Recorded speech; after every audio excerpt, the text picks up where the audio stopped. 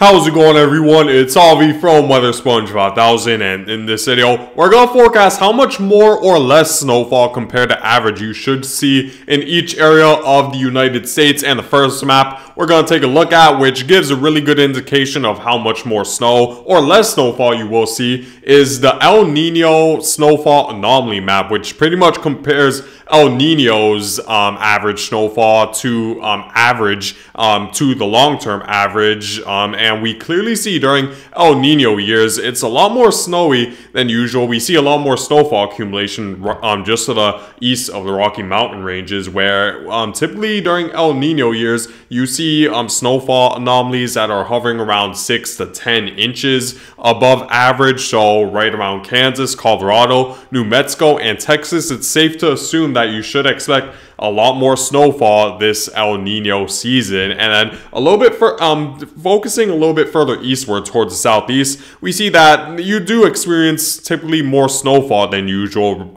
during El Nino years. However, the departure from average isn't as strong further eastward. The southeast experiences maybe anywhere between 1 to 2 inches more snowfall than usual during El Nino years. And for the northeast, however, the departure from average does become a little bit higher in some areas, such as the Washington, D.C. area, where you typically experience anywhere between 4 to 8 more inches of snowfall than usual right around Washington, D.C. This extends northward into Baltimore, and we do see it's around average in New England. We have some areas that are slightly below average, while some areas are slightly above average. However, with the factors I'm going to show you guys a little bit later during the video, it makes, I'm assuming that we're going to see more snowfall than usual right around the eastern half of the United States, because not only we're going to see an El Nino, which does bring more snowfall along the Interstate 95 corridor, but we're also going to see a positive PNA pattern. But moving our focus a little bit further westward into the northern Midwest, we do,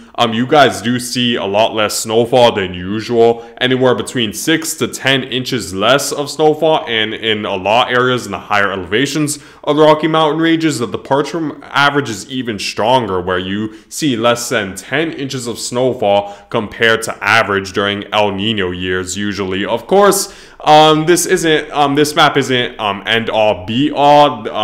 There are still other factors we need to take into consideration before we make our snowfall anomaly forecast, but this really gives a better idea of which areas are more likely to experience more snowfall and the areas that are more likely to experience less snowfall. And for the areas of less snowfall, it's most likely going to be right around the Pacific Northwest this year, as well as the northern Midwest.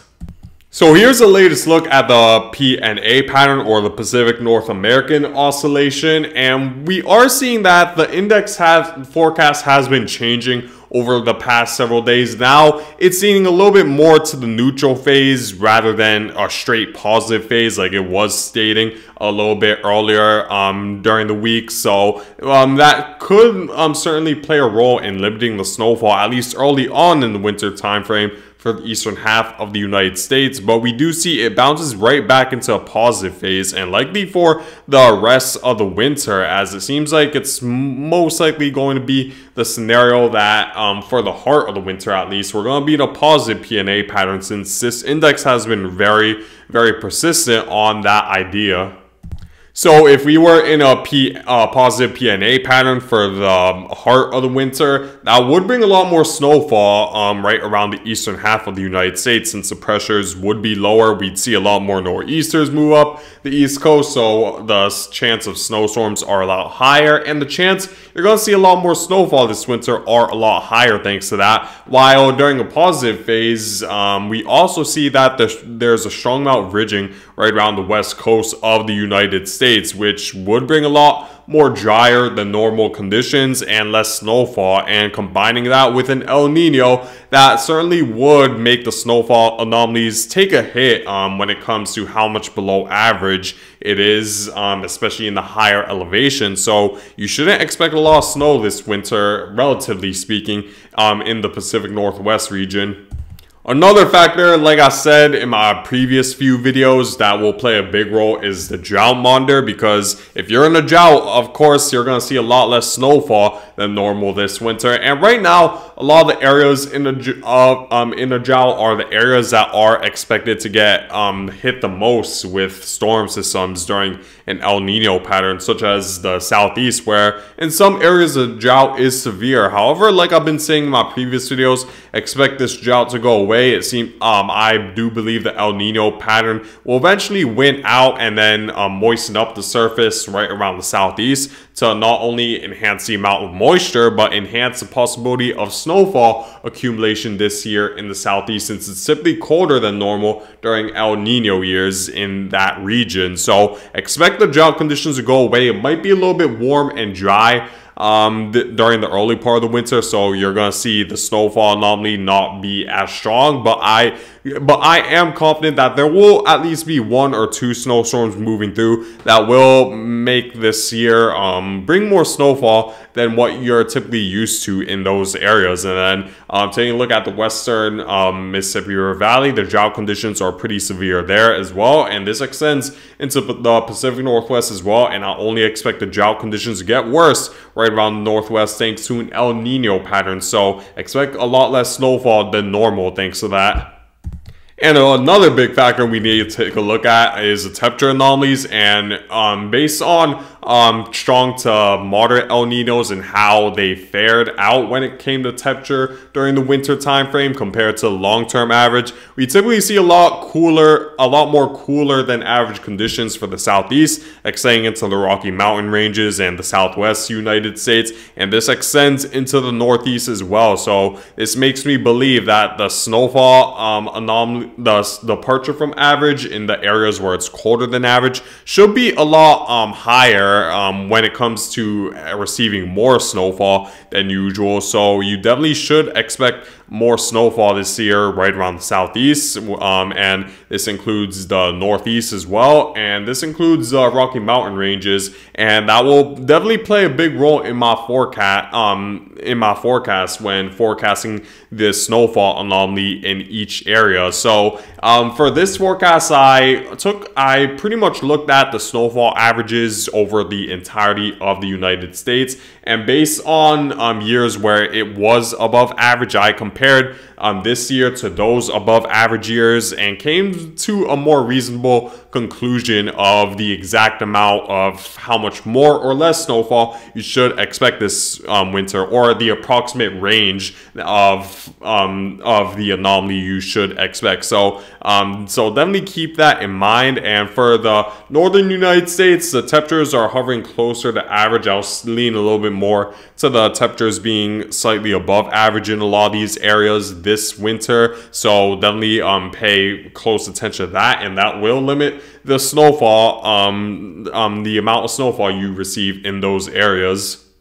So here's my complete snowfall anomaly forecast for the entirety of the United States. So right up along the Interstate 95 corridor, like I showed you guys with the El Nino map, where we see a lot more snow, or I shouldn't say a lot more, but we typically see more snowfall than usual up along the Interstate 95 corridors, and combining that with the fact that I do believe we're going to see much stronger jet stream dips thanks to a positive PNA pattern, I think that we're going to see much cooler than average conditions for the snowfall to be a lot higher than what you're typically used to.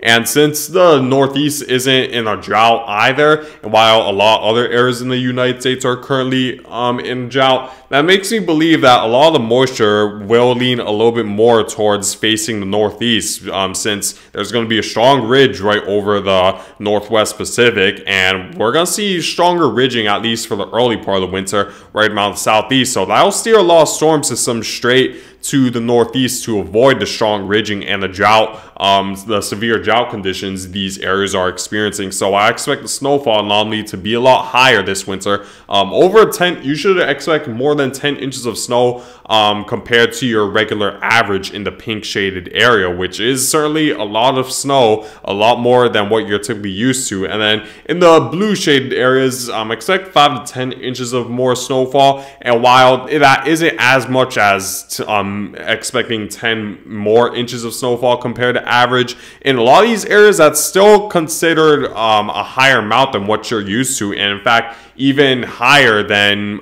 relatively speaking, compared to what 10 inches would bring in the Northeast, because in places like Virginia and North Carolina, 5 inches of snow might be, at least relatively speaking wise, a whole lot more when it comes to percentage than, let's say, 10 inches of snow in a place like New Hampshire, where New Hampshire a lot of areas experience over 60 inches of snow. If you only experience, let's say, 4 inches of snow and see 5 additional inches of snow right around North Carolina, then that would mean that you experience over 100% more snowfall than what you're used to, which while 10 inches of snow in New Hampshire wouldn't be even 20% more snowfall in that area. So relatively speaking, 5 to 10 inches of snow could still be a lot more than what you're used to. So definitely be prepared for that. And then for the Southeast, I'm expecting a large area where you should expect 1 to 5 inches of snow. Again, relatively speaking, this is a lot more than what you're typically used to, especially if you're in the higher end of this range, as I do expect the El Nino to bring a lot more storm systems, a lot more snowfall right over the Southeast. So in areas like Atlanta and Birmingham, you could experience over 5 inches of snow this winter and potentially close to 10 inches of snow. I wouldn't rule out that possibility with a couple of snowstorms moving through. And then for the Rocky Mountain ranges, you should expect 10 more inches of snowfall than average, which during El Nino years, it's pretty typical for this to occur thanks to the amount of storm systems that move through, and of course the higher elevations get impacted the most. So places like Albuquerque and Denver, you should expect a lot more snowfall this winter. And the 1 to 5 inch range extends a little bit further westward into Utah as well, Nevada, and then the higher elevations of California. Expect 10 more inches of snow than what you're used to. And then shifting our focus to the northern Midwest and the Pacific Northwest. So in areas like Milwaukee, even Chicago, expect 1 to 5 inches of snowfall less this winter, as I do expect a strong ridging associated with the El Nino will limit the amount of storm systems and clipper systems that move through. That would bring the snowfall closer to average. So expect less snowfall, slightly less snowfall in those areas. 5 to 10 inches of snowfall less over the Dakotas, extending into Minneapolis as well, and Billings, Montana. You should expect 5 to 10 inches of less snowfall for the same reason. And then you should expect less than 10 inches of snow compared to average in the higher elevations of the Cascades and the Rocky Mountains. So this is my snowfall anomaly forecast for the entirety of the United States. If you want even more in-detail forecasts regarding how much more or less snowfall you should expect this winter, just make sure to comment down below your specific location or area, and I'll do my best to give you guys a more in-detail look on the snowfall anomaly forecast in your area. So make sure to comment down below if you're interested. But that's it for now, guys, and I thank you guys for watching.